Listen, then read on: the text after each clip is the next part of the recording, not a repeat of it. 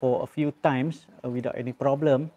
And as usual, Murphy's Law, if something can go wrong, it will.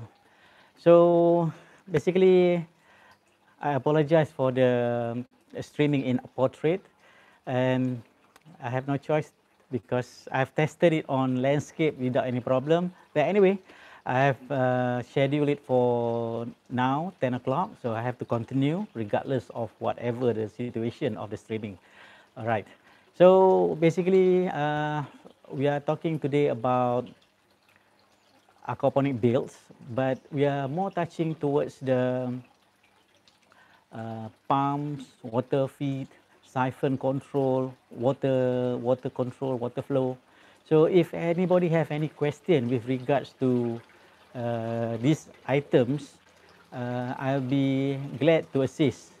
And we are looking at aquaponics in the sense that for enthusiasts. So how is my audio? Is it clear? Because I would not be able to hear my audio. Please give me some feedback so that I have no problem with my audio. Okay, there will be slight delay in lagging basically. Audio loud and clear. Thank you, Xia, Chiu, Eng. Thank you very much for reporting because I will feel very bad if my audio is bad. The picture orientation, I've tested it a few times. It was in landscape yesterday. However, as usual, as I said, Murphy's Law, it decided to become portrait this morning exactly when I was transmitting today. So I have no choice but to rotate it under landscape. But anyway, portrait. Anyway, doesn't matter. What's important is that you can we have visual and we have a good audio, and I can see your comments. Then is also that I can answer. So as usual, what we are going to discuss today, or what I'm going to talk about, or any question that you want to ask, is basically on aquaponic builds in terms of the water control. So if you have any question or anything that you are experiencing problem, I will be glad to assist. So basically, in terms of aquaponics, what we need, as usual, the fish tank, the grow bed, that is a simple thing. And one step further, what we require will be the pumps, the tubings to get water flowing into the system, and a means of control the water. That's basically, that's actually all there is in terms of an aquaponic build. Most important, you must get the pump right without any adjusting to the pump, and it will work. That is the most important thing, because you do not want to constantly have to tweak pumps, adjusting valve, adjusting taps. It's no good. What I will recommend is, in terms of aquaponic build, depend on the number of siphon and what kind of siphon they are using. Then the water inflow will be standard. It's a very simple formula that I use to determine what is the pump size for my aquaponic setup, regardless whether you're using a traditional grow bed, which is the bigger tub, or using the gutter. The item that the thing that determine the pump size is basically the number of siphon. So in my aquaponic setup, I have 4 gutters, and it's using the mini siphon. Let me get you the mini siphon.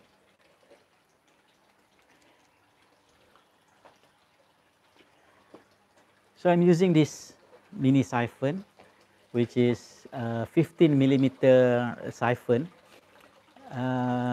for each of those grow bed. So the total number of grow bed that I have is 4. And each of these is a very simple rule of thumb, will require 500 liter of water per hour. So if you have 4 grow bed, you just multiply it by 4. So the minimum pump capacity or the rating of the pump is a minimum of 2000 liter per hour for a 4 grow bed setup. It's a very simple. You can have a bigger pump. I also would recommend a bigger pump because, as you know, pump will deteriorate with time.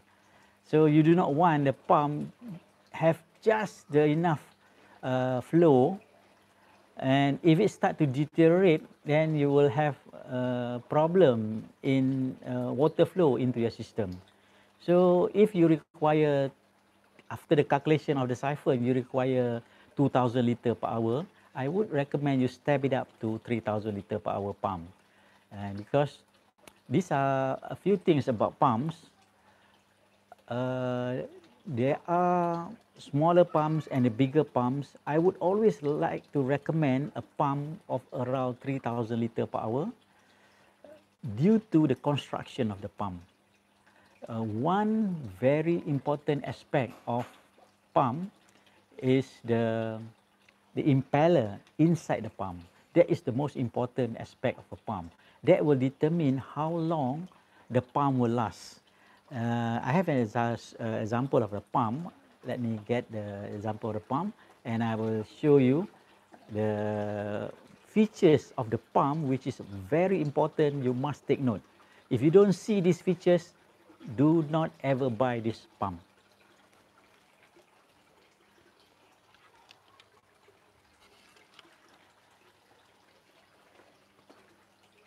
This is, I'm not promoting this particular pump, basically, but I've been using this pump for a very long time. This is the Astro 3000. You have Astro 2000, you have Astro 3000. I'm not affiliate with anything with them. I do not get anything from them. It's just that I've been using this pump. You can use other pumps, but the features of the pump that you need to know is the one inside the pump. I have put it in my block and open up the pump and have a look inside. You can actually sometimes view it from top. You can see it is the shaft of the pump basically. The most important part is the pump shaft.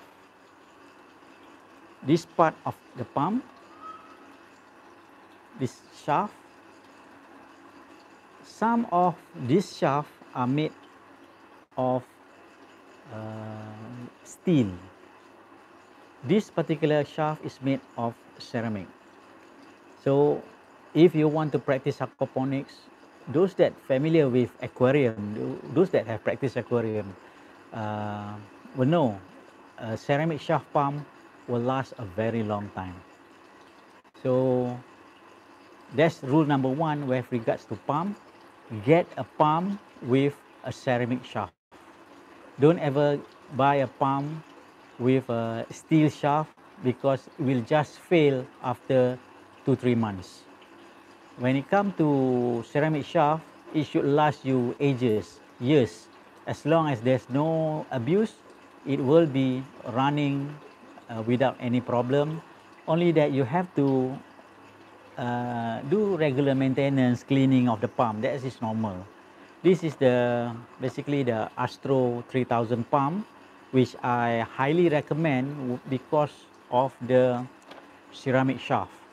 If you happen to find other brand of other make of pumps and they are also using a ceramic shaft, yes, you can use it because they will just be as good as the one that I recommend. Let me get you another pump, which is the Astro 2000.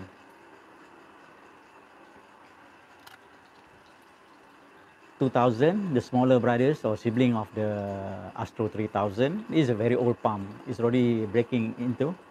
So basically, I open up the pump and the impeller is already damaged, but the shaft is still there. This is a Astro 2000. It will still have ceramic shaft. However, please be careful. A 2,000 liter per hour rated pump, even that is made by the same company, Astro, it could have a steel shaft. So when you buy a pump which is rated about 2,000 liter per hour, make sure you check. because you don't assume it is a ceramic shaft, because it can have steel shaft for a 2000 liter per hour pump. That's you have to be careful, because sometimes people will order online. You are familiar with this pump, you order online, and when it arrives, it have a steel shaft inside. So be careful with the 2000 liter per hour pump. Just be careful on that. But for a 3000 liter per hour pump, usually, most of the time, it is a ceramic shaft, because as the pump get bigger, they realize that steel just doesn't make it. It doesn't last long. The price of the pump depend on where you shop. I seen it on Shopee for the Astro 3000 for as low as 45 ringgit, or maybe lower. This I bought it in the aquarium shop. It cost me from 65 to 70 ringgit. You can get it in Shopee for 45 or 38, depend. You have a look. However, I'm not sure what is the shaft of the pump on Shopee, but the price is significantly less. That is very good. And if you are using a 3000 liter per hour pump, the electricity bill is roughly around 10 ringgit a month for the entire aquaponic setup. And it doesn't make any difference whether you are having a short grow bed or a long grow bed. It's the same when it comes to the power requirement. The one the setup I have at the back is a 5 feet grow bed multiplied by 4, and the power requirement is roughly around 10 ringgit a month. For if I extend the grow bed to longer than that, to double the length to 10 feet, it still consumes the same amount of power, because the siphon is still 4 unit, doesn't change. Please take note that the power requirement for the gutter grow bed or for traditional grow bed will solely depend on how many siphon you are using. The length, the size of the grow bed doesn't make any difference. That's the beauty part. So if you have a good a large space, have a grow bed which is about 10 feet long. I don't really recommend if it's longer than 10 feet for only one reason. It's quite difficult for you to balance it out. But if you can manage to balance the gutter or the grow bed to be level without any problem, then you can have a longer gutter. So imagine if you have a full length gutter that is almost 20 feet, and you have 4 of those gutters. Each of the cluster of setup will only require 10 watt of electricity. That's a very economical thing to operate. And for 20 feet gutters, you can have a lot of plants to grow. So that is a good viable option if somebody want to do intensive farming with regards to aquaponics. So that is one option that you can use. You can have a long gutter, make sure it's very straight, and you use only one pump for each of this cluster of gutter. I don't recommend you use one huge pump. One big huge pump is good, it's convenient, but in case there is a failure of the pump, the whole entire system will be jeopardized with this one single pump, unless you have a good backup system which can kick in or easily replace without any problem. Then it's another story. However, for home enthusiasts, I will recommend stick to a medium-sized pump like 2000 liter, 3000 liter, 4500 liter, or 5000. And if you require the flow capacity is not enough by this pump, because you may have more than 4 gutters, you better to buy another pump, because they are cheap, not expensive, but you have redundancy in the sense that if one of the pump fail, you will have at least another half of your system will be running without any problem, and the fish will have oxygenated water without issues. So these are the things that we have to look at when we design an aquaponic system. The set I have at the back, I only have one pump, and so far I do not have any problem with pump failure. As I mentioned from my last live stream last week, uh, somebody was asking, they want to go on a travel for quite some time, let's say about 2 weeks or 3 weeks. Is there any problem? As I mentioned, take care of the pump, make sure they are in good condition, clean it. If you have doubt about the health of the pump, replace it with a new pump before you go for a travel. But don't replace it immediately before you go for a travel. At least 3-4 days before you go for a travel, replace it, because you want to monitor the new item for failure, just in case it is something that have a manufacturing defect. So you can fail after 1 or 2 days. So these are the things that you have to keep in mind, because you are dealing with aquaponics, live items. Again, when it comes to leaving the system, it's also best to have aeration pump. Aeration pump is valuable. You do not need it if your water flow is good. However, there will be times where you may have a problem with your water pump.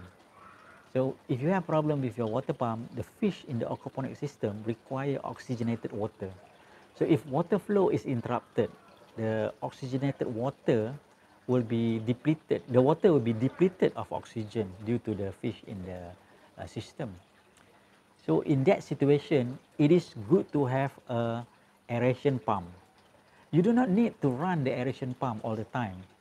I do not have an aeration pump.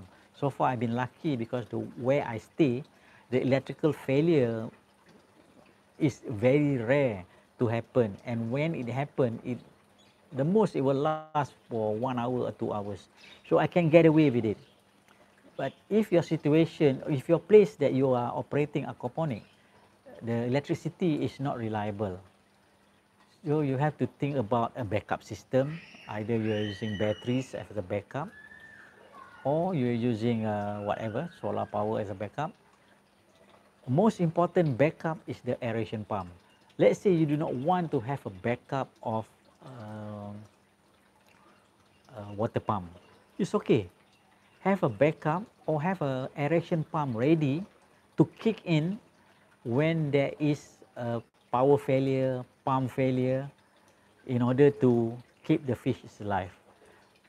As far as the plant is concerned, if pump failure for a day, there is no problem, because there are moisture in the gutters and there are water trapped in the gutters. So if the gutters happen to have to be depleted of water, you just scoop it and replenish it manually. You have a few inches of water standing, is good enough to keep the plant alive. However, the fish will require aeration. So for an aquaponic system, it is important to have aeration pump as a backup. So that is very important. So anybody have any question? We are looking at simple aquaponic build, and this simple aquaponic build is basically we will cover water feed, water control, and there are people that is not familiar of this gutter system and the type of siphon that is used. From your experience, how long the Astro 3000 pump will last before kaput? Okay, from my experience, the Astro 3000, if I maintain it properly without having debris like rocks or stones going into the system, it will last a very long time. I can safely say it's about 3 years without any problem. I have a Astro pump which is very old. This one is very old, but it's still working. It's just that it's so old, I'm a bit afraid to leave it inside the system because I went for a vacation. As I mentioned, if you have doubt with the health of your pump, because this is quite an old pump, it's been running for quite some time. So when I want to go for a vacation, I put a new pump in. This one I will remove and put it as a spare pump. It's still working fine without any problem. It's just very dirty. So if I need it, I can just put it back into the system because my system I made it such that it's very easy to replace this pump. So there is no much of a problem in replacing this pump. This Astro pump, the water feed, let me show the water feed. Let's talk about water feed into an aquaponic system. Do you put some filter before pump intake? No. Before the pump intake, basically, I just rely on this pump strainer. And there is no requirement because in the fish tank, there are hardly any things that could clog the pump easily. Unless you feed the fish with cuttings from the grow bed, then that one can cause blockage. But usually blockage takes time. It doesn't happen immediately in one go. It takes time. You will start to see the pump water flow deteriorating. So then you will suspect there is a blockage. Then you just clean it. So let's say this is the pump. I just put it back in. Okay, this is the pump. For feeding of an aquaponic system, I would recommend you use a 15 millimeter PVC pipe for this particular fittings and just put it like that. So it's a very simple fit. You can have this 15 millimeter all the way to the grow bed. But from my experience, I will step it up from 15 millimeter to 20 millimeter. Just because a 20 millimeter pipe is bigger, it tends to last longer, or it's very difficult to have significant algae build up internally to cause problem to the water feed. So from here, 15, I will step it up to 20 and it goes to the grow bed. If your pump is a bit strong, if your pump is very strong, it is best to put a T at this point. The top part will go to the grow bed, but the horizontal part, put it to a stopcock. The valve, if you can see the one here at the back, I have a stopcock put in. That one is always in the shut position. But if you have excessive water, you can open up the stopcock to just reduce the water flow into the grow bed. So do not restrict water flow. Don't ever restrict water flow from a pump. Divert the flow into the tank so that it does not have a full flow into the grow bed if required, if you use a bigger pump. If you restrict the pump by putting, let's say, a stopcock here and you adjust the stopcock, that is not a good option because what will happen, the pump will be operating under the stress, additional stress due to the restriction. And that will cause further pump operational decay or deterioration of the pump faster, and you are basically wasting more electricity. So by putting a T-joint before it goes into the grow bed and putting a stopcock, at least you can give a recirculation water into the fish tank, and that will basically create an aeration also. So you're not putting things to waste. So after this particular outlet fittings to the pump, I can see, let's see, get whether, okay.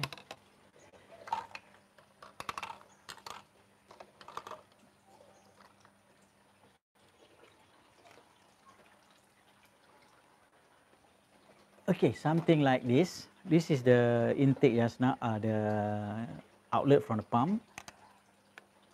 Put a T like that. This goes to the stopcock, the one you see at the back here, just to do a recirculation of water, and this goes to the grow bed. The grow bed, in terms of water feed, I do not have any other adjustment to the water feed apart from the stopcock that I put here for recirculation if required.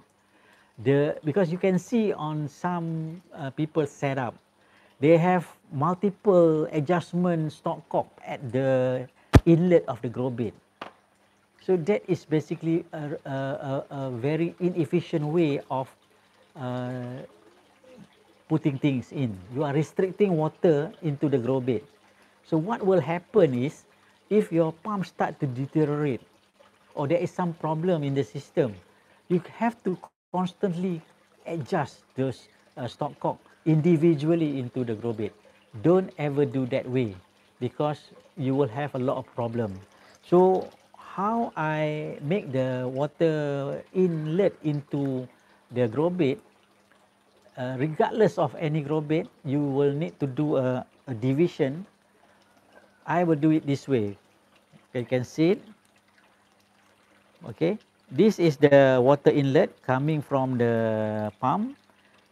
Branch it into two, because if you branch it into two, the division is equal. Make sure the length of the left and right are the same. Then travel it further up into the grow bed and subdivide it into further two. So basically you are dividing two, it will be equally divided. Then you further divide it into two. So total you have 4 feet. Sorry about this, because I need to sit a bit further. So you have this kind of feet, which is 4. So when you have this kind of 4 feeding, you do not need any other device to control the water. If you are using a 2000 liter per hour pump, you don't even need a stopcock. You just straight away from the pump, go into this arrangement, and you go into the grow bed without any problem. If you are using 3000 liter per hour pump, which I highly recommend, which is with excess capacity, just before this, make sure you have a T to recirculate the water back into the fish tank. So then this will work without any problem. No other adjustment required. The system will work straight without you have to constantly mending with the stopcock. So I'm sure you have seen a few installation on the internet that will have multiple stopcock. That is basically ridiculous. You just do a division which is equal. This kind of division is, you double it, it will divide the water nicely. However, let's say you want to divide by 3, don't do it. If you start to have a branch of 3, it's very difficult to have a simple division of flow, because you will not have a proper length. The length of your tubes here and here will not be equal. If you have, let's say, another branch here, you want to fit into 6 grow bed. Let's say you have a very strong pump, you want to fit into 6 grow bed. So you branch here, put a T joint here, you branch it out and put another T up here to branch it, so you can say you have 6 grow bed. That situation, you require to put 1 stopcock at the extra branch. So you have to adjust the water, because if you divide the water not by 2, they will be prone for unbalance. The rule of thumb is you must always divide the water feed by 2. So you can have a smaller pump and you just have 2 grow bed, you just divide it by 2, no problem. You have 3 grow bed, then you will have problem to divide the water flow into 3. You will need to constantly later on to adjust. So I will never recommend you to have 3 grow bed. I always recommend to have 2, 4. Then if you want to expand further, you can go 8. But when it comes to 8 grow bed, it's best to have a second pump.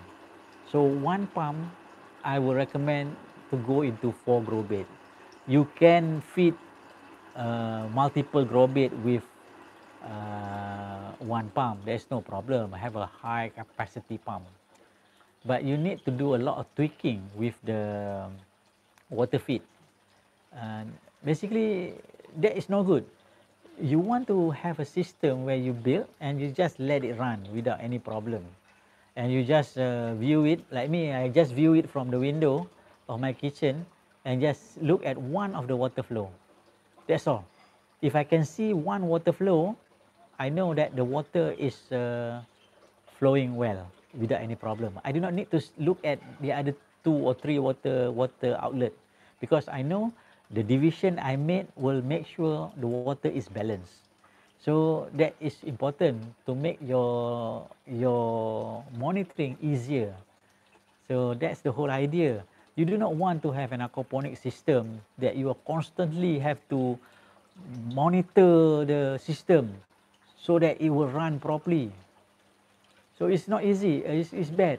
You want an aquaponic system which is invisible, meaning the system is invisible. What is visible is your pump. What is visible is your plant. The plant is visible. That is what you want. You want to plant. You do not want to constantly mending with the aquaponic system. I have done that for a long time, so don't do it. So basically, we have make sure the aquaponic system work without any problem. For that, a lot of people can practice without having a headache, worries about the system will operate or not. Okay, that's a question. Planning to start aquaponic 2 during this PKP from Nat Afro. Yes, why not? However, they are my friend, one of my friend in Kota Kinabalu, Papar in Kota Kinabalu. He's starting aquaponics. He's inside Aquaponic Malaya, Aquaponic Malaysia. I'm sure he have posted his aquaponic set that he's building. He's waiting for spares, waiting for parts, waiting for tanks, and he constantly message me for guidance. So I let him know, give him photograph, pictures, so that he can build his system without any problem. So unfortunately, a lot of other people will require assistance, but I can't actually share my phone number because I'm working. The phone is belong to a company, to my company, so it's not really fair for me to share the company phone to give to people. Wait until I retire. That's another story. So basically, I assist him, and he's building it during the PKP.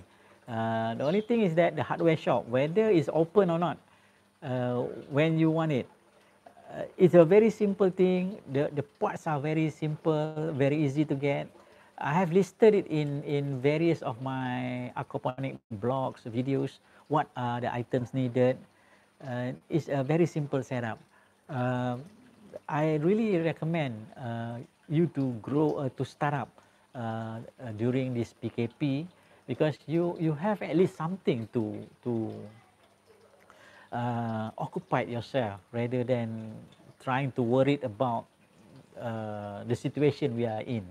This is something that take you away from the worries of PKP, because fish in an aquarium it have therapeutic value.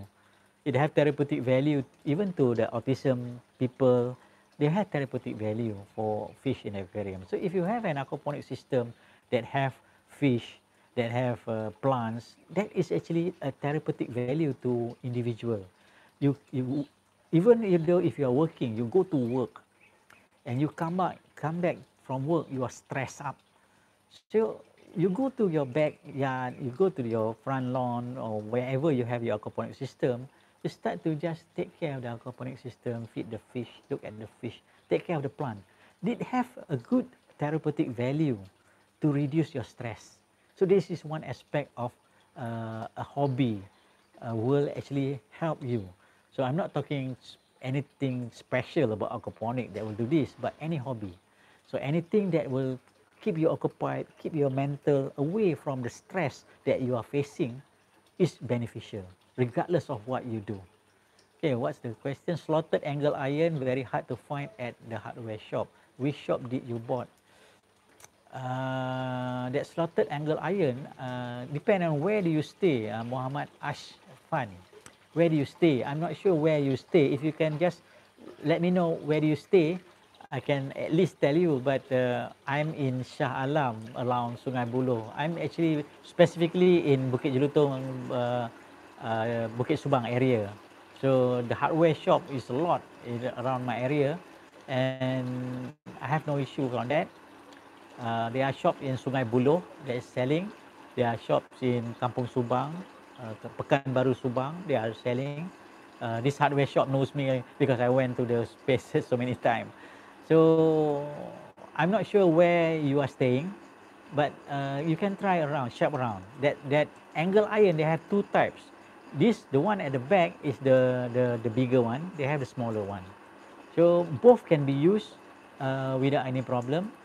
And the cutting of the angle iron, you have to be very careful because you need to cut it at a 3 inches interval. Don't ever cut it without a multiple of 3 inches, because it comes about 10 feet, 120 inches. You can cut it into two, 60 inches each. So anything is divisible by 3 is good. If it's not divisible by 3, don't ever cut that length. 1 feet 12 inches is divisible by 3. Don't ever cut it 7 inches. You will never able to use it. So the only thing about this angle iron, this the type that I have here, the one at the back, make sure you cut the piece to the length of 3 inches. And it have a marker here. If you can see, it's best to cut it at in between the biggest slot. That's the best area to cut. Each of these are 3 inches. It's best to cut it at this point. Don't ever cut it at here, in between. Don't ever cut it here at the wider slot. Let me get you the angle iron. Show you closely.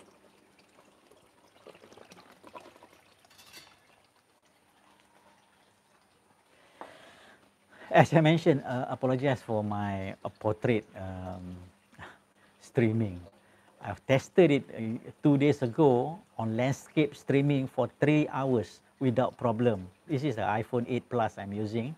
Previously, last week I was using the iPad, but iPad streaming, iPad a bit too big for me to bring it around to show.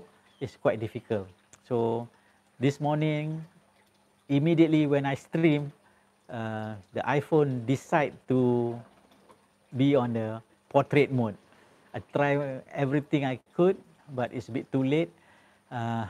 Basically, it cut me off guard. So that's what happened. You will have this portrait mode. Okay, back to the angle iron. This is the angle iron. So basically, you have two sides. One side is like this, another side is like this. So this is the bigger one. The smaller one, both sides will be like this.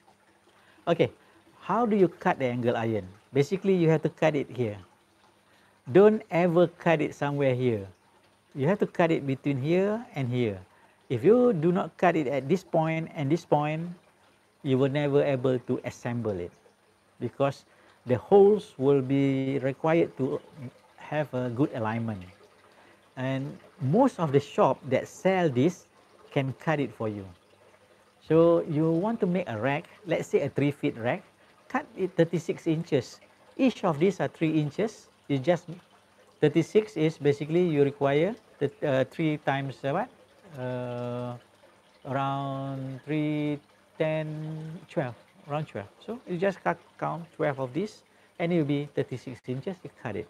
Some shop will have a cutter. They can cut it. They use two type of cutter. One is the circular cutter with the rotary wheel. I have those things that I use. sometimes the better shop, they have a stamper kind of cutter where they just put it in and they cut. That is a much better cutter, but quite difficult to find with shop. So about this angle iron, one piece of this angle iron, as I mentioned for my last week trimming, is around 15 ringgit. They are very cheap. So you just calculate how much you need, plan properly. How do you want to cut the 10 feet long angle iron to make your racking? Because you may need to cut 3 feet. So for a 10 feet long, you can have three pieces of 3 feet. Then you will remain with 1 feet. Like this, the height is about 1 feet. So when I cut 3 pieces of that 3 feet, I will have a balance of 1 feet. So the 1 feet, I use it for the height of the racking. So you have to really calculate it properly. So you do not want any wastage from the angle iron. So that's the whole idea. These are a lot of spares from my previous racking that I done, and they are nicely cut for the full height. Basically, is coming from the bottom. Any question? What about the second-hand scaffolding steel? Uh, Second-hand scaffolding steel. I'm not really familiar with that second-hand scaffolding steel, but I'm sure it is very big. To make a racking from that material is no issue, because this is how depend how best you want to assemble a rack. There is no hard and fast rule you have to make it this way or that way. As long as you have anything that you can bring the gutter roughly around 3 feet high, 3 feet high, about a table height, so that you can have easily do your planting, is good enough. If you have higher, then it could be very awkward for you to start to do planting. So you have to take into consideration only on the height. How big then depend. If you can support the gutter without any sagging of the gutter, without problem in its leveling, there is no issue, because as I mentioned earlier, the reason I use a gutter which is about 5 feet length, because I do not want the gutter to have difficulties. The problem is in leveling of the gutters. So I do not want, if the gutter is too long and you don't support it properly, it can have sagging at certain point, and you will have water flowing problem. So for my setup, each of the gutter will have a span of 2.5 feet, or 2 feet or 2.5 feet, so that it will be supported at every around 2 feet. This is 1, 2, 3, 4, 5, 6, 7, 8. 8 is 8 multiplied by 3 is 24. That means for every 2 feet, I have a span across to take the gutter. So that's how it is. And the grow bed is longer than the gutter racking length, because I let the gutter overhang the end of the racking. So then without any problem. So both side of the grow bed is overhanging the gutter, like the one that you have at the back here. So it just overhang a bit. So we can get away with a lot more overhang, no issues, no problem, because the span is 2 feet. Basically, if you have a, let's say a 6-inch of overhang, it's still okay.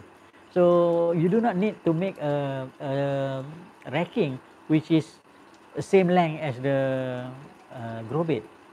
I would recommend you make a racking which is shorter than the grow bed, as much as 1 feet shorter, so you can have an overhang of half a feet on each end of the racking.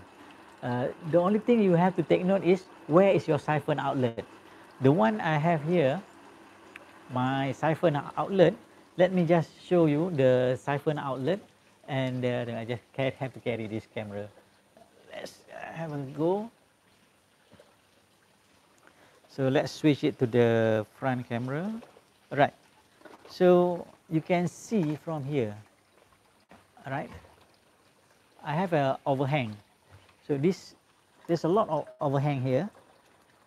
So no problem. So this racking can be shorter by half a feet here and half a feet the other side.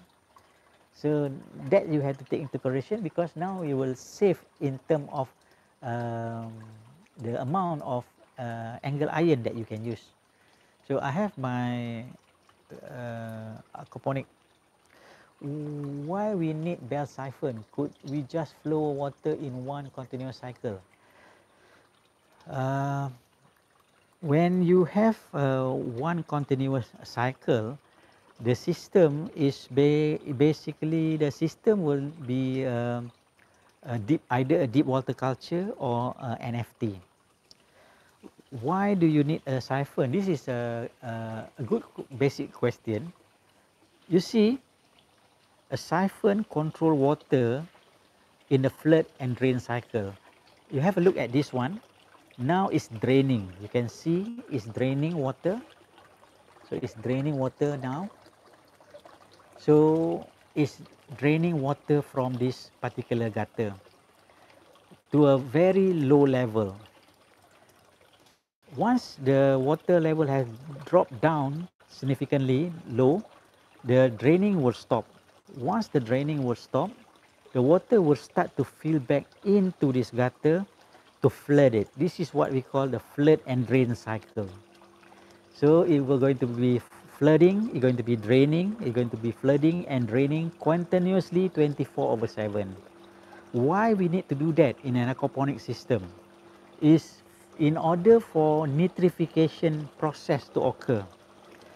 Inside these are leca balls or clay tablets or rocks or stones, depend on whatever media you're using. Inside here, you plant the plants. Apart from holding the roots, it also a place for bacteria to grow. If this is constantly flooded with water, what will happen is you have issues with plants that you grow. Certain plants cannot have roots that is submerged in water, but you need to have a flood and drain in order to keep this leca or clay pebbles moisture. So in order for the bacteria to flourish, to do the nitrification cycle, so the bacteria require moisture and oxygen. So when you flood the grow bed, it gives moisture. When you drain the grow bed, it will give oxygen, air or oxygen.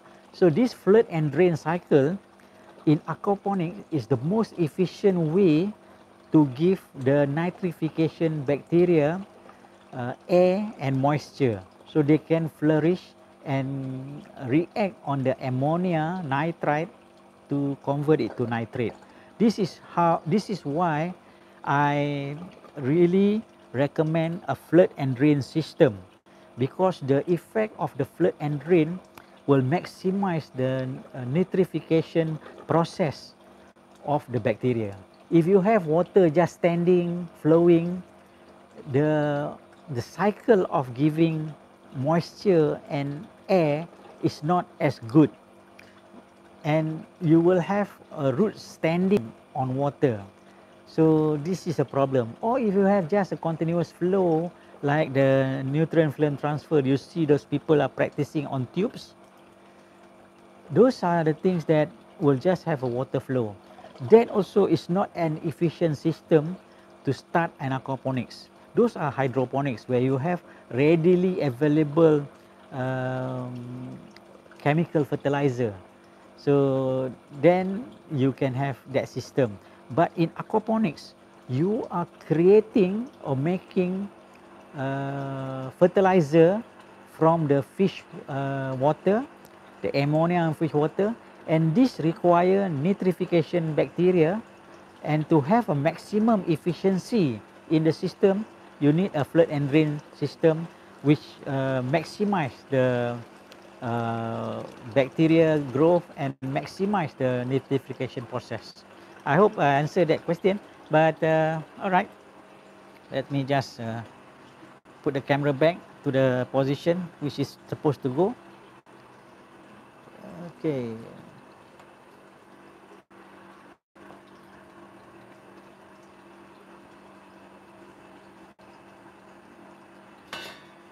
Okay, there's a question. Your white vase seem nicely fit to gutter. Where you bought it? Okay. Okay, there's a few questions. Just why we need Siphon? Okay, I already answered that. For aquaponic system, bila sepatutnya kita tambah anti-chlorine in the system? Okay, aquaponic system you don't require anti-chlorine. Don't require anti-chlorine. I never ever use anti-chlorine in the aquaponic system. But let's say you start new, like you want to do aquarium kan? Aquarium, basically the aquarium problem is you need anti-chlorine because you want to put fish immediately. Okay, chlorine in the water will last, basically the most will last around 24 hours, the most it will last. That if you just put it stagnant. Depend if you use chlorine, sometimes they can use some other chemical, not chlorine, dalam air. But this we are talking about chlorine. Chlorine freestanding within what?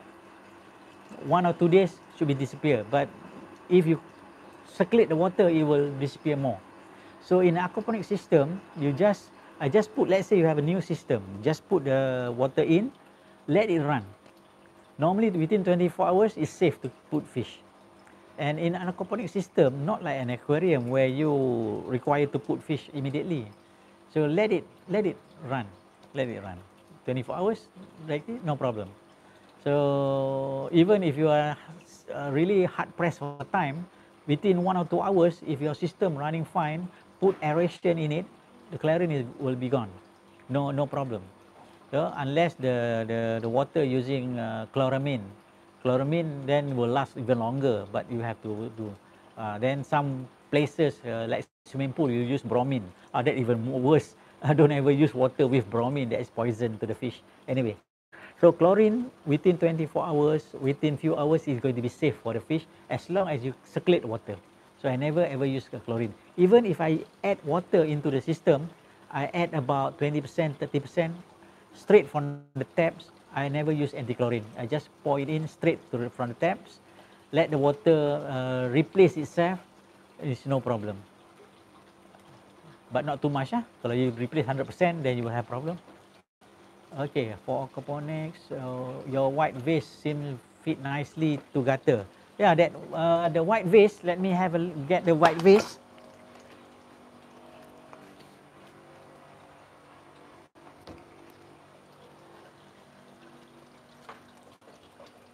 Okay, this the vase. Basically, this is a vase, not white lah. You have a terracotta color. So I bought it in the nursery Selangor Green Lane at Sungai Buloh, lot 54. It's very cheap. I think about 80 cents each. The brand is Gaffrey. You see the brand name Gaffrey. That's the brand name of the pots. So this quite some time to have search for this pot basically. So I've been all over the place. I've been using so many different pots. In the end, I settled for these pots because it fit nicely into the gutter grow bed without any problem. I do not need to put any more electrical tubes to support. Initially, when I started aquaponics on this gutter grow bed, I have to put tubes to support the pots because the pot that I use is big enough, but it's not narrow enough at the bottom to sit nicely. But this works wonders. This one I highly recommend. So it's a good one to buy. So basically, if you have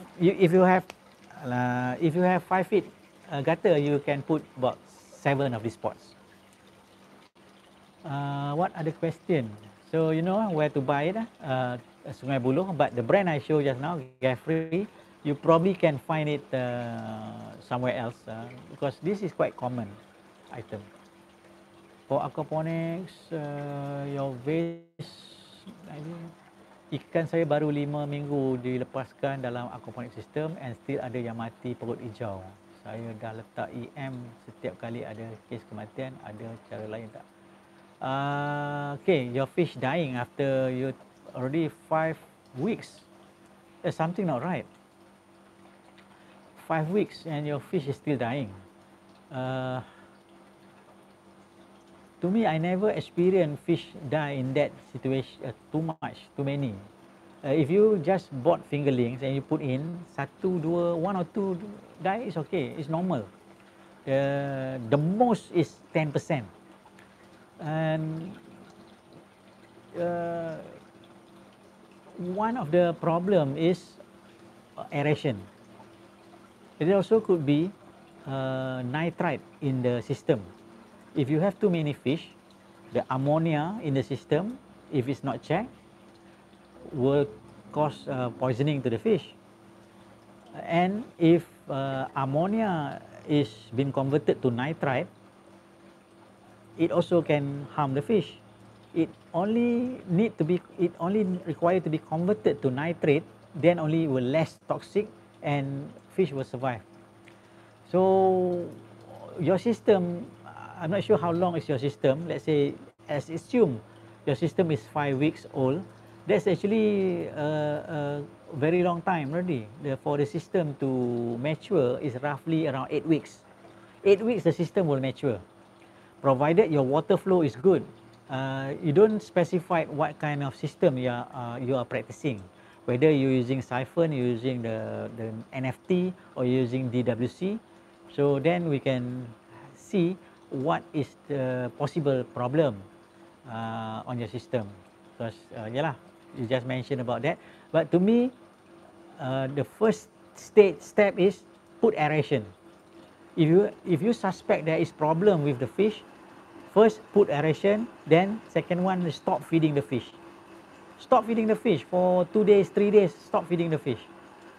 And fish can also die because of overfeeding. Stop feeding the fish. And put a lot of aeration. These are the 2 steps that I would recommend for anybody. Unless you want to do a ammonia check, the level of ammonia as per recommended, whether it's more than certain part per million, like nitrite, not more than 0.5, or from some people quote at 0.25, some people quote at 0.5 for nitrite. But to me, I never bother to check ammonia, nitrite, I never even check. But from experience, you will need to have a good water circulation. And if your system is new, don't put too many fish, especially bigger fish. You can put fingerlings, small fingerlings. You can put small fingerlings. And I put as many as 100 fingerlings at one time on a 400-liter tank or 350-liter tank. Water content probably 300 liter only. So I put 100 fingerlings, no problem. Water circulation must be good, water aeration must be good. So this is the key for aquaponics. But for a system that is been operated for roughly around 6 weeks, that means you have to basically look at it properly. What is the problem? If you can tell me what is your system that you are practicing, then, or is there any problem with your system, water flow? That's all. Okay, another question. White vase. Okay. Thank you for your explanation. All right. Thank you very much, Mollusca Manus. What happened to your strawberry plant? Does they flourish in aquaponics? Okay. Strawberry, it does flourish.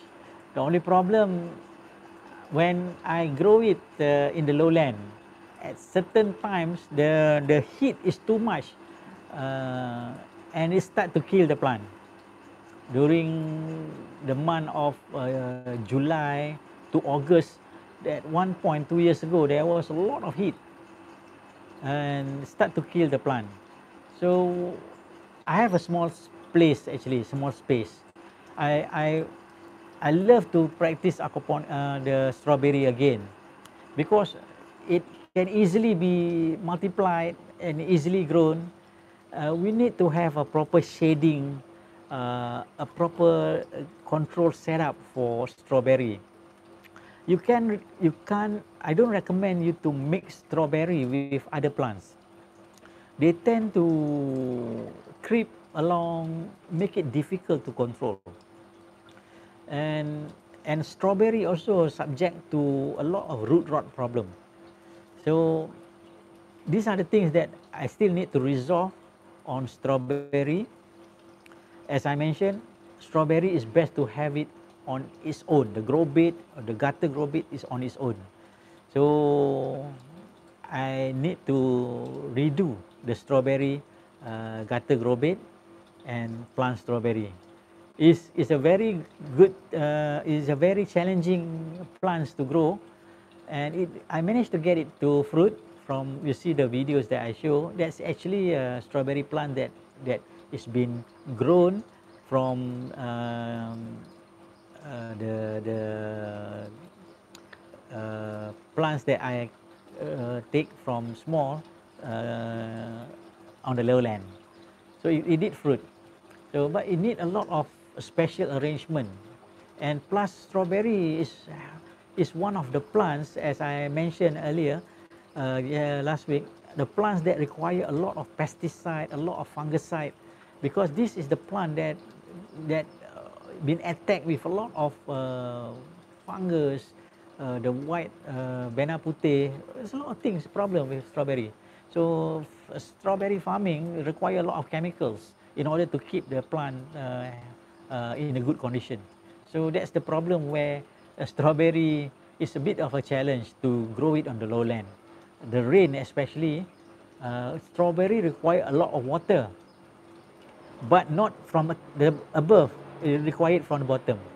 Because if a lot of water coming from above, like rain, it will have problem with rotting of the strawberry plant. The crown will start to have problem. But it need a lot of water, but it need to come from bottom. So aquaponics is actually ideal for strawberry, a lot of water coming from the bottom. But the only thing is I have to shade it from rain with some kind of transparent setting, roof. So that's where strawberry is a bit require a special treatment. Okay. Your 5 feet tank, how many fish that you recommend to start?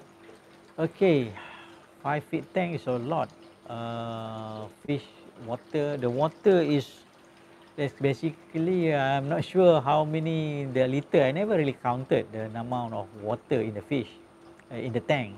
But for fingerlings, you can just throw 100 fingerlings in there, no problem, no issue. Assuming it's a tilapia fingerlings or lampam fingerling, 100 fingerlings, no problem. Even when it grow to adult tilapia, it will not have any problem. So I will recommend you start with fingerlings. Then the fish will grow up slowly, and the system will, it will adapt to the system, and the system will grow with the fish. Don't straight away put mature fish.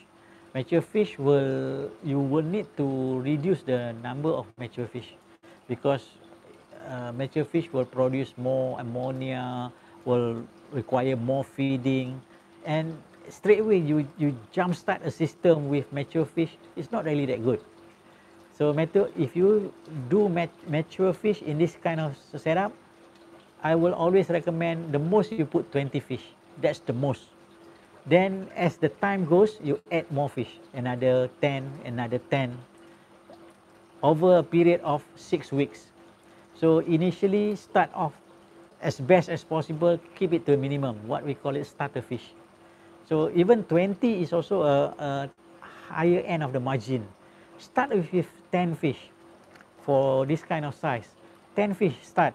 So after 1 week, put another 10. After another 1 week, put another 10. So over the period of 6 weeks, you will have 60 fish. So that's how you should start off a new aquaponics system. Don't ever start off with the maximum number of fish, or only talking about the minimum number of fish and maintain the minimum. It's no good. You have to let the system grow. So after a week, add. After 2 weeks, add. So the number of fish. You have to assess. If your fish start to die, don't add. You just replenish a few only. Don't add much fish, because there will be something, there's a problem in the system. Let the system stabilize, the fish don't die, then you start to add again. So there is no hard and fast rule, but you have to make sure the system, if taken care and let it mature, and the fish added into the system also with stages to make sure the system will take care of itself. It takes time for the bacteria to grow, to multiply in the system. So when you start out an aquaponic system, initially there will be traces of the bacteria in the system. So you don't expect to put a lot of fish. So just put a few. So then as the fish produce ammonia, ammonia, this ammonia will be utilized by the few bacteria in the system, and they will start to grow quickly. However, the number of the ammonia produced by the fish is more than the bacteria can handle if it's too short of a time. So let it grow. So this is only my recommendation for a startup. Take the time. Over a period of 6 weeks, then you can stock the fish. 8 weeks is normal for an aquaponic system to mature, but it's only become a basic maturity. It's not really capable to do a full-scale planting with fruiting plants. It needs longer time than that for it to able to plant more plant that require higher nutrient. Okay, about the fish. What I am a tower hydroponic. My plant pots glued to 110 PVC pipe are vulnerable to mild impact and leak. Any tips on plumbing to strengthen the tower pots? Okay, tower pots. I'm not going to claim that I'm expert at everything. I never practice tower pots, and normally in kind of any installation, I have to experience it, and we have to figure out how best to strengthen it. Things like your UPVC pipes, they sell something like a collar that you can put around the pipe. Probably explore it that way, but to be honest with you, I never practice a tower system. The recommendation that I made just now is solely based on the mechanical part of an installation, the pipings, the mechanical part installation. However, to make sure it will really work, I have to practice. I have to experiment. It will take a lot of experiment before, trial and error before we can resolve a problem. But if you are lucky, you put something, it works, then you are lucky. But as I mentioned, I'm not going to pretend that I'm expert at everything. If I do not experience it, I can only assess it by information that is available to me, or experience as the mechanical aspect of I will analyze it through mechanical aspect, because professionally I'm an engineer, so I should know all the aspect of all this installation. But still, you need to experiment, because a special installation will require a special things to rectify. Okay, what is your experience with freshwater lobster? Okay, the Encik Afendi Halili in Melaka, he start up with this aquaponic lobster. He came over to my place and bought my system. He did learn a bit on aquaponics. I share my knowledge on aquaponics. He started up the lobster. He did give me a few sample of lobster free, because we are we are communicating without problem. Unfortunately, I think he got a stroke. He was attacked got a stroke attack. So I'm quite a sad thing happened. But my experience with lobster is quite minimal. I tried to grow lobster. Uh, Lobster require clean water. Your water circulation required to be good. Don't ever overfeed lobster also. And the feeding of lobster is very critical. Don't overfeed lobster. And to say more about lobster, I'm not really qualified because my knowledge on lobster, I did not practice it that long. I have a limited space. That's the reason why I do not want to experiment with lobster. If I have a bigger space that I can have a lot of aquaponic setup, tanks, I would experiment on those things. But unfortunately, I have a very limited space and I have to uh, experiment only on the things that available to me. If I want to start to do a lot of other things, then it would not be a good thing because as they say, you can be jack of all trade and master of none. Basically, you're just following people and do what they do. So to me, I practice my aquaponics only on this system to have a small scale aquaponic system. I try to make the small scale aquaponic system as best as possible so that everybody can practice aquaponics. In lobster, I'm not that familiar. I'm sorry about that. My aquaponic system, 5 weeks old, first time pH recorded is 7.6. That's good. What is maximum allowable pH reading for aquaponic system? Thank you. Okay. Maximum reading of an aquaponic system depend on the water that you are having in the system. Because aquaponics, pH will never ever go higher from the water that you are supplying it. It will, let's say you use a tap water of pH of 8, because tap water pH is quite high. Let's say pH tap water about 8 or 8.5 tap water pH. You put it in, once the nitrification process occur, it will drop, the pH will drop. Because the nitrification process is giving acidic into the system, make the water acidic. So the bacteria will make the water acidic because it's something like fermentation, penapaian. It's very similar, but it doesn't reach that level, too low. So initially water can go as high as 8, 8.5, then it will start to drop. An aquaponic system definitely will drop in its pH value, will never rise. If it rises, there's something not right. Because if the pH value will rise, that means your bacteria is dying. There's not enough bacteria to cause the acidity to go higher or reduce the pH. Or you will have a lot of corals inside, overwhelm the number of bacteria in your system. So for a normal aquaponic system, the pH will go lower and lower and lower. We need to buffer it up to around 7.5, 7.6. That's a good value, or 7, that's a good value. And maintain that value, you will not have any problem. Maximum, if you go more than 8, the problem is, as I mentioned last week, the plants. The plant will start to have yellowing leaf because what will happen, high pH plant will shut down their ability to absorb nutrient. The certain traces element that the plant require, it will be stopped from absorbing by the plant.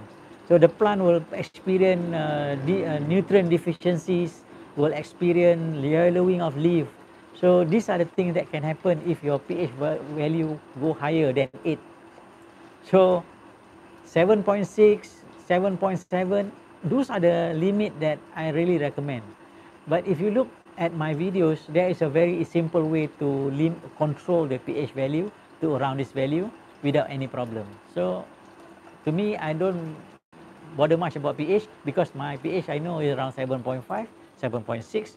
It's just nice, not that alkaline, not that acidic. It will just maintain around that.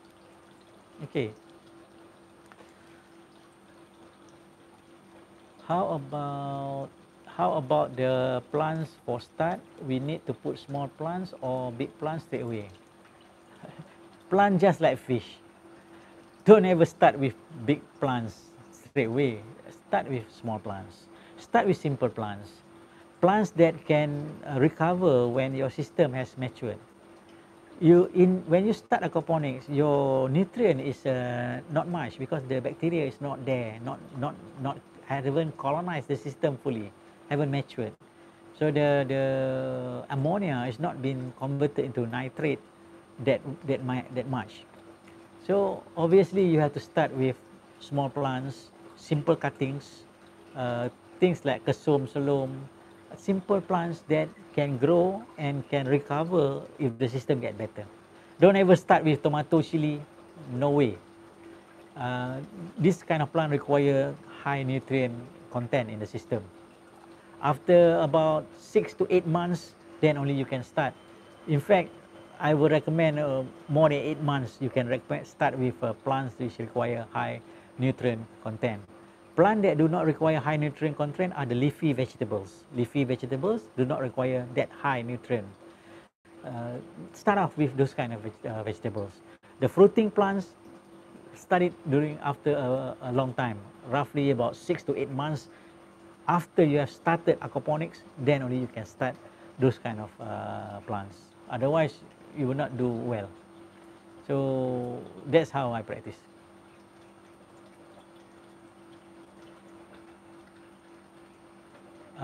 Also on nutrient, sometimes it's best also to use seaweed extract. Let me get the seaweed extract. I have a seaweed extract. I don't use it that much.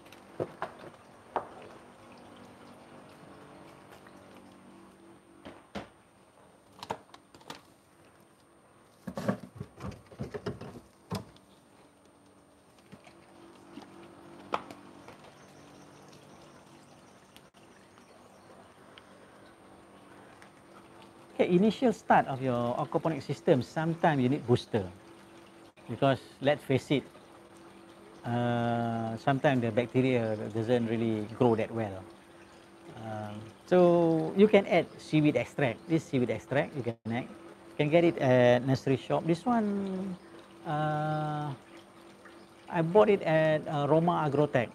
One of my blog, I have it, the address and the location, Roma Agrotech. They sell this seaweed extract, and just add a bit. Don't overdo it. This one because just to booster, as a booster for the startup, seaweed extract, and it will provide an initial boost to your system. But as usual, like anything in aquaponics, don't overdo it. Don't overstock the fish. Don't overdo with fertilizer. Don't overdo with seaweed extract. Don't overdo with anything. So keep it moderate, and then it will be okay. Okay. So, Kaos, hi Afnan, good to see you on live video. My pH dropped quite frequently to 6. I suppose my water hardness is low. Do you have any advice for me? I use potassium and calcium to boost. Okay, seaweed extract. Okay. Right, Kaos. I don't recommend to use those calcium. It will only cause your system to hunting. What I recommend is actually limestone, the cheapest of all. Let me just fish out the limestone from my system.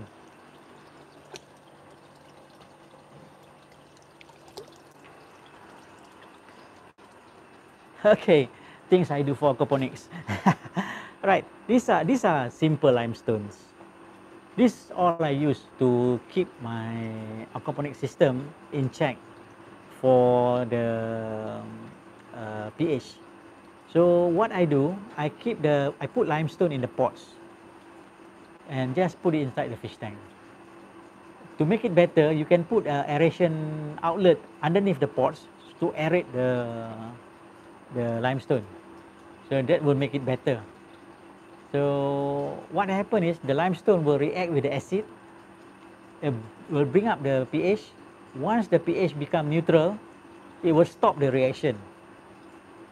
And it will keep the balance in check without you have to add calcium, without you have to add carbonates, no problem. In terms of potassium, is okay because you want to provide traces element to the plants, no problem. Yes, eggshell also can do. But eggshell, because it's quite small, it's quite thin, it will tend to dissolve faster in the system. So I never use eggshell, but I do not have so much chicken eggs probably. So I use limestone. Limestone is very cheap. I bought about 20 ringgit one bag, and I can say it can last me 2 decades. Okay, that's about limestone. Just throw a limestone in the fish tank. It will keep your aquaponic system in check. Okay, let me check. Thank you. Does aquaponic need to add NPK fertilizer and CO2 similar to aquarium plants?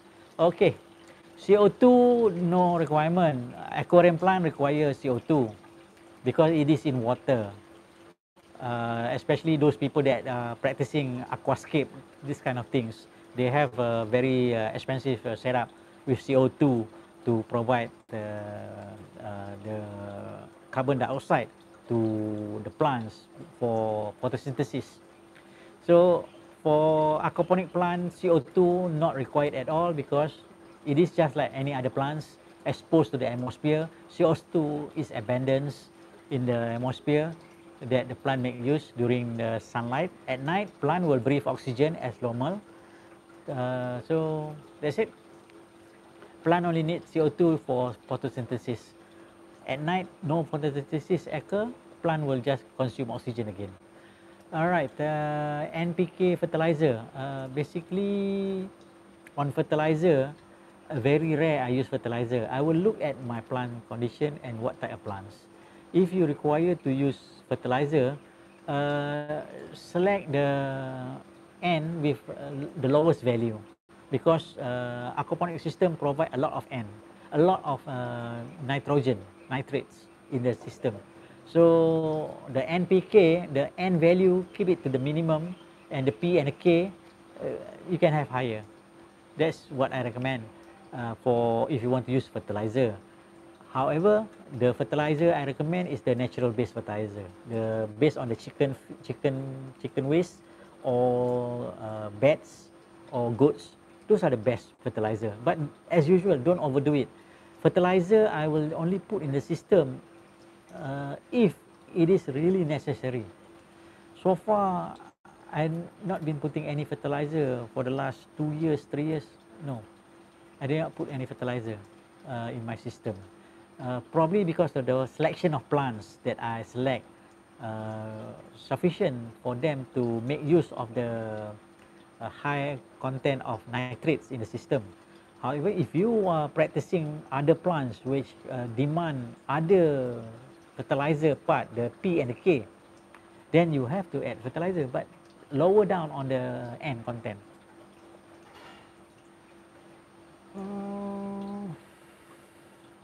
Please share shop selling tilapia fingerling around Klang Valley for small amount, around 30 to 50 fish. Thanks. You can go to, for tilapia fingerlings, you can go to Sungai Buloh, Selangor Green Lane. I think lot 61. Lot 61, Selangor Green Lane, they occasionally have tilapia. Or you can go to ARC.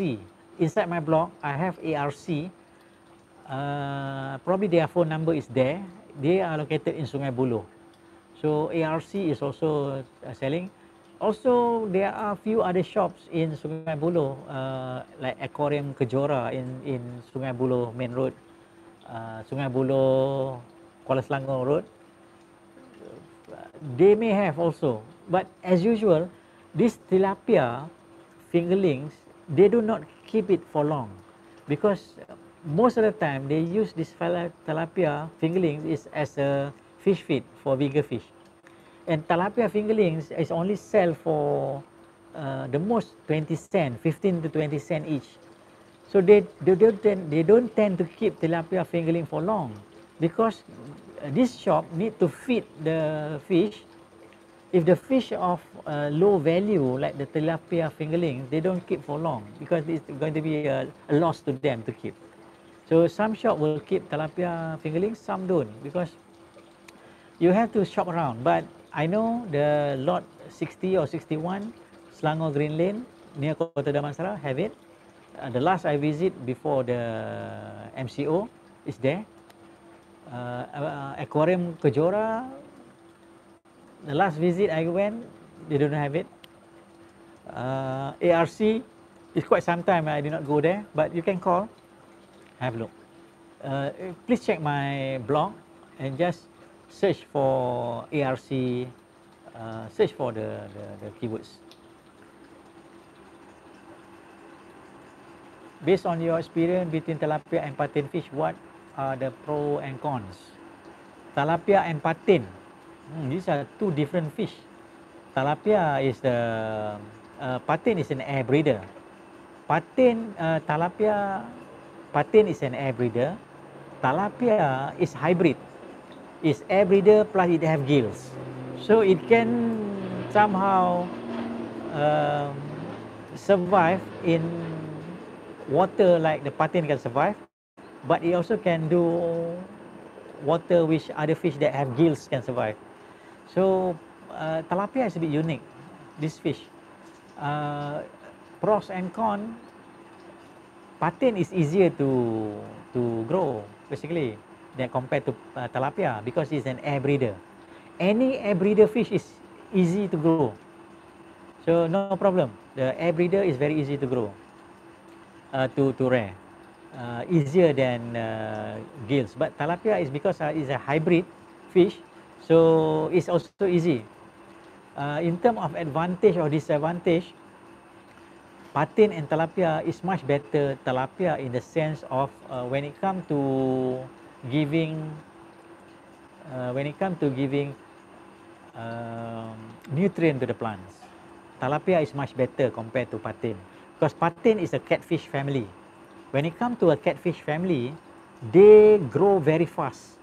The feed that you feed the fish will be consumed a lot by the fish metabolism to create flesh for the fish as compared to tilapia. So when it comes to the fish water, for patin, it will be less nutrients. Nutrient will be less as compared to tilapia. If you're talking about a specific variety, only one variety of fish in one tank. So any catfish family, the fish waste, the water in the fish tank, the nutrient value is very low as compared to tilapia. The worst one that I do not recommend is keli. Keli I highly do not recommend in aquaponics. Yes, you can have keli in aquaponics, no problem. You do not need to take care about anything. It will grow. The thing about keli, the waste of keli is so useless. It hardly have much nutrient compared to other fish. But keli is very easy to grow. You just throw it there, it will grow. But keli I do not recommend because you will not learn anything about water control. In aquaponics, the part of the fun is to learn about water control. You do not want to have it too challenging. The fish like kelah, which require a very high degree of water control. But you want some kind of fish which is halfway, that will give you the knowledge to learn and to develop your skill into a more challenging fish. Keli will never teach you anything. It only teach you how to feed the keli.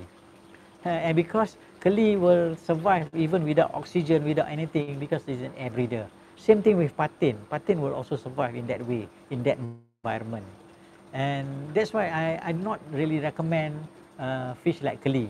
Patin is a trade-off. I usually mix patin with tilapia. Tilapia is also a good fish to start as a starter. It's not that challenging.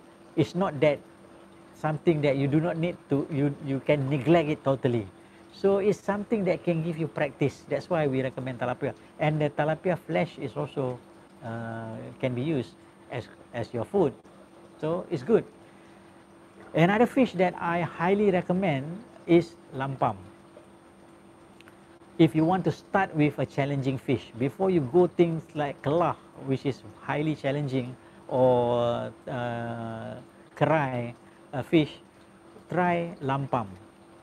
Lampam is the best fish in terms of giving nutrient to aquaponics. because lampam is actually eat very less, and it metabolism of lampam, it grows slow.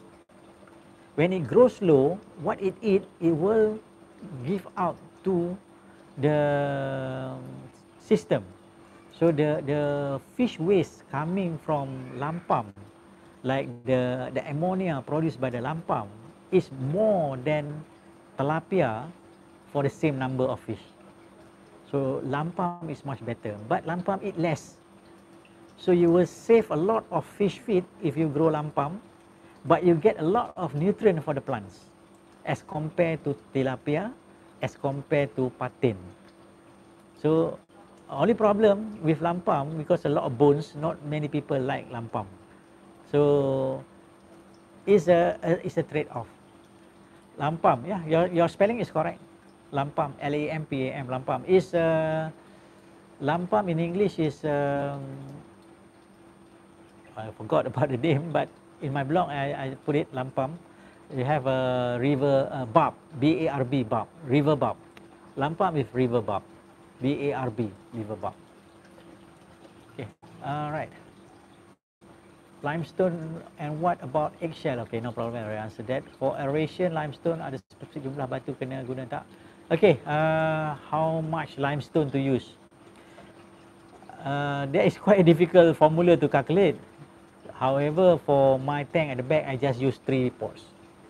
3 pots, medium-sized pots, about 6 inches pots. I put limestone in there, I just put it there.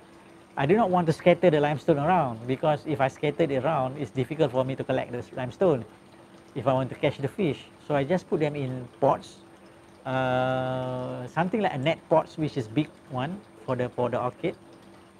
Yeah, your spelling of lampam is correct. L-A-M-P-A-M, lampam is barb, B-A-R-B, barb, river barb.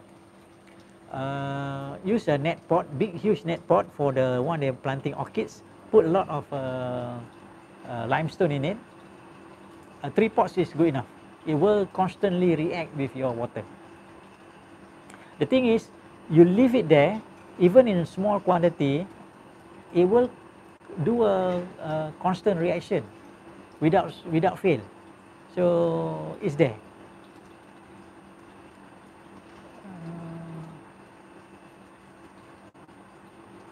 Okay, tank size saya 450 liter. Okay, tank size 450 liter, that's okay, that's good. You can have 100 mature fish if you really put it full. But usually the tank size is 450 liter, but the water content is not really that much. You are talking about a safe value of around 350 to 375. So that is the number of fish. If you, let's say you have 300 liter of water, just divide it by 4, then you have a number of fish that you require to put in for mature fish.